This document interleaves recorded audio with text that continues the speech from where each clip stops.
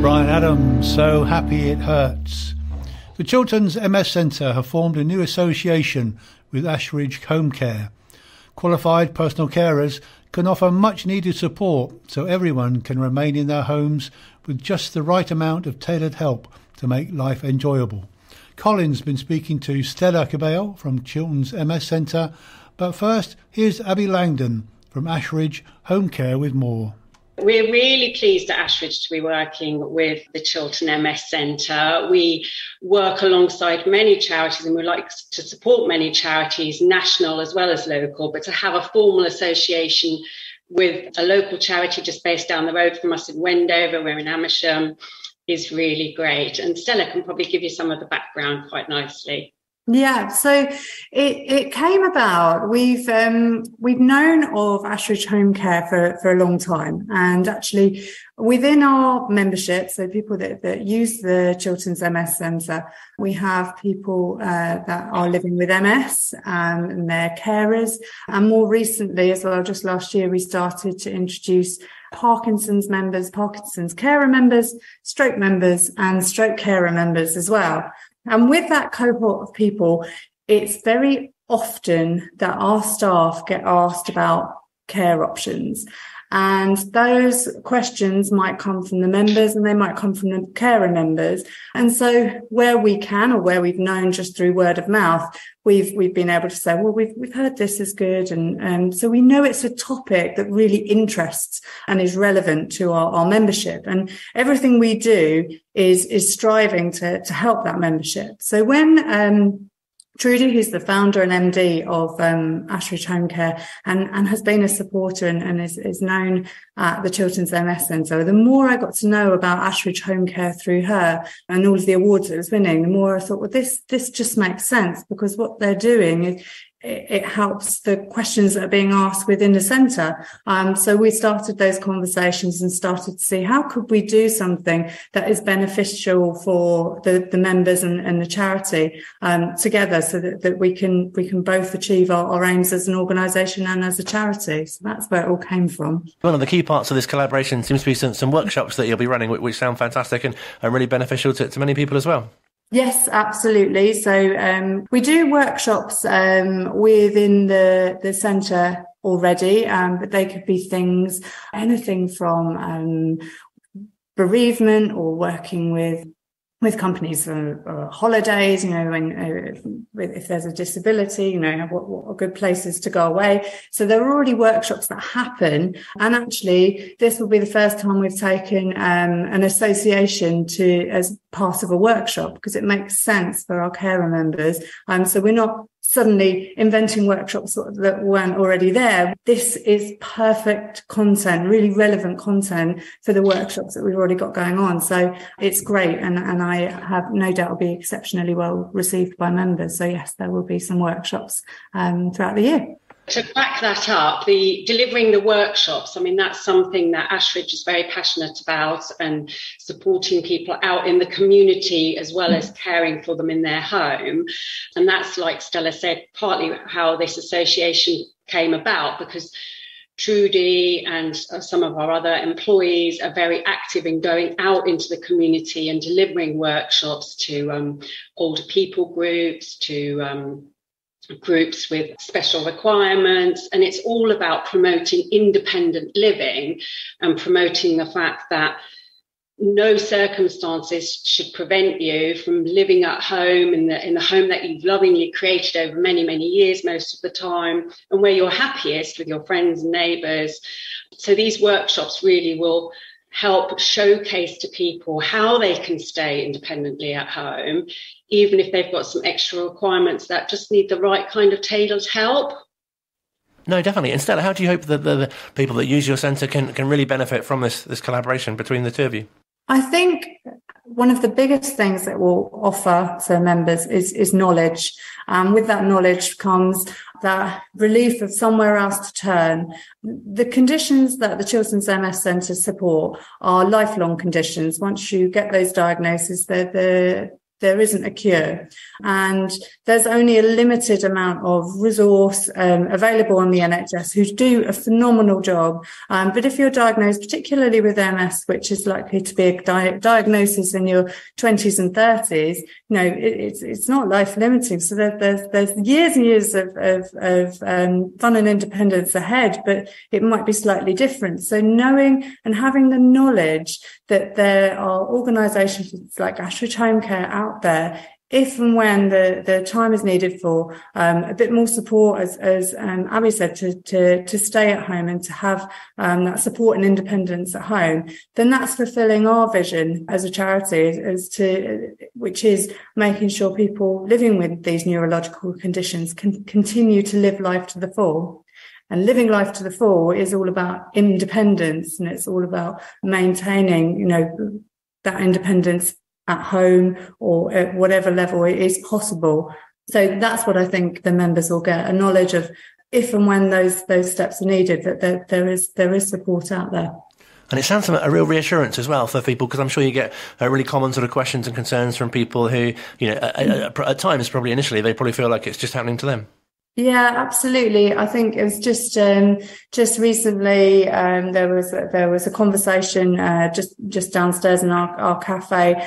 Somebody was saying, "But my husband is going to be having a small operation, and so what am I going to do in terms of support in that interim time during his recovery?" And actually, it's things like that is where somewhere like Ashridge Home Care could be an option for respite care. So it's just being able to give an option, give a potential solution, and be able to kind of answer those conversations with a bit more knowledge. And Abby, it must be really a sense of pride for everyone at Ashridge Home Care to be able to contribute in this way as well. Absolutely, yes. Everyone at Ashridge is always very keen to learn. We're very progressive in the way that we create bespoke, tailor-made training programs for the carers, so that this is, another aspect, another outlet of something that they can learn to add to their toolbox of skills, kind of thing. And there's lots of charity ways, some fundraising events coming up that I know we're going to gather behind as a team. There's a run coming up, which we're going to be doing. So, because to us, it's really important to raise funds as well for local community initiatives like the MS Centre. And Stella, does this mean that you can do more going forward as well? Yes, it does. I think when working with an organisation that has such strong values and awareness like Ashridge Home Care, it can be exceptionally beneficial for a charity, and for us, we're delighted to be associating with them, because then it means that our reach is wider. That could be through conversations that employees at Ashridge Home Care are having with their patients, with the people that they support, and saying, have you heard of the Chilterns MS Centre? Have you heard of the support that they give? So actually it can help us in awareness, bring in beneficiaries that may not have heard of our charity, and then we can support them. It can also help us with awareness with other local businesses if they see, the way that the Ashridge Home Care are particularly grasping the fundraising. As Abby said, they're going to be all donning their Chilterns MS Centre running vests in a couple of months and doing a big run. So that's really good for us as well, to show, we look after our corporate associations and we have a bit of fun as well. So it's good in terms of bringing in potential beneficiaries. It's good in terms of local awareness. And then obviously it's good in terms of supporting. As a charity, we rely on the generosity of the local community to be here. So it's associations like this that can really help that. So many angles that it will support the charity. And Abby, obviously that's something that you'd echo as well. Oh, 100%. Yeah. I mean, it works both ways. It's great for us to be associated with a local charity like the MS Centre, but equally, we're really passionate about showing people that, there is a bit of a stereotype that as soon as you have a diagnosis of some sort, you think, oh gosh, I'm going to lose, my life's got to change drastically and things are going to be so different. And as Stella said, a lot of the time, if the diagnosis comes at an earlier age, in your 20s and 30s, that's like a peak time when you want to be having your independence from your family. So for us to be able to talk to an audience, directly to an audience, to showcase that you don't have to have a live-in carer. There's different care options. You could have someone just popping in on you 2 or 3 times a day if you need, or just for a couple of hours once a day. There's so many different options, and it's trying to break down that stereotype of what care means. It's great for us to be able to talk to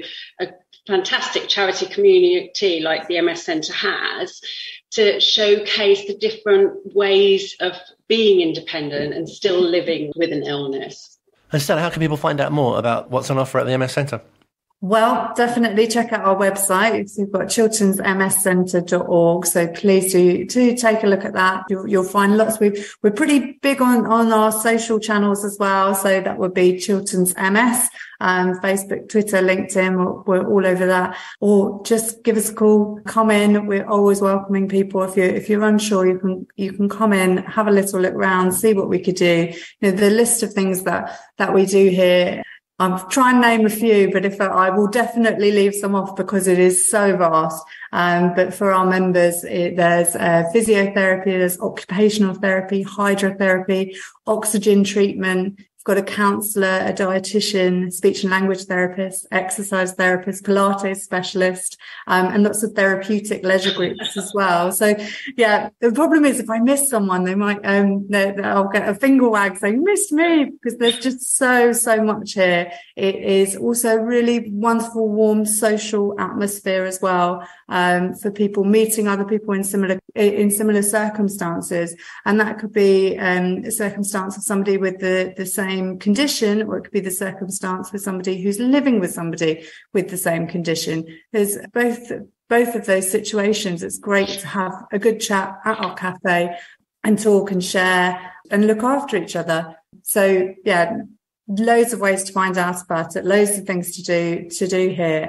The other thing I should absolutely say is to come and be a member of the charity. It's £25 annual fee. That is the only, and I'm going to say it in inverted commas on a radio, in inverted commas, the only mandatory fee, and that we do have a hardship fund. On top of that, we do rely on donations for the charity. So it is something that we are passionate is accessible to everybody, and your finances are not taken into account. You can access all of those treatments for free once you're a member. So yeah, please do come in and see and learn more, or have a look on our website. And as you highlighted, I think it's the social aspect that people value so much, isn't it? Absolutely. That's a big thing. And I think with some of those conditions as well, it can be quite common that there might be early medical retirement, or just a change in everyday activity. And so to be able to come somewhere where you can share all of the differences that might bring with it, the difficulties, and sometimes the laughs and a bit of banter. There is a wonderful atmosphere here. Very, very warm, and all ages as well. Those conditions, diagnosis can be at all ages. And so, we've got members in their 20s, we've got members in their 80s, and we're all mingling together, and it's wonderful. And the social aspect is enormously good for mental well-being, mental health as well. Everything that Stella's just outlined is something that Ashridge really believes in as well. We like to support our carers in giving them ideas of things to do that if they've got able-bodied clients. So the fact that the MS Centre has got some great community events coming up that our carers can bring their clients to. They're not all housebound. They like to be out and about. They like to be part of the community. They like to be supporting local things. So we're an Amersham-based company, but we work all across Buckinghamshire and Hertfordshire.